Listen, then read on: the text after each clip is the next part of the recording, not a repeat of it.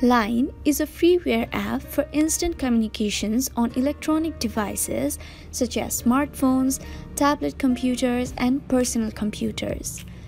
Line users exchange text, images, video, and audio and conduct free voice over internet protocol conversations and video conferences.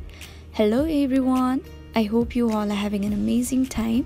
Today I'm back with another tutorial video, and in this video I'll be guiding you guys through the steps of downloading Line app in your device. So if you want to find out how that can be done, then make sure to stick with me till the end of the video.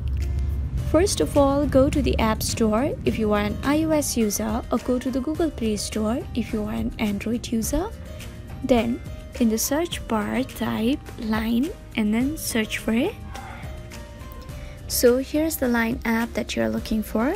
To download the app, all you have to do is tap on the Get option right here. Once you tap on Get option, your device will start downloading the app. In place of Get option, there is Open option showing in my screen. This is because I've already downloaded the app. Once the app has been downloaded in your device too, tap on Open and then you'll be able to go to the app. Now you can log in or create a new account in Line and then use it.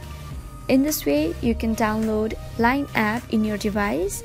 I hope this video was helpful for you guys. If it was, then please make sure to like, leave a comment, share and subscribe to our YouTube channel, Help Tech.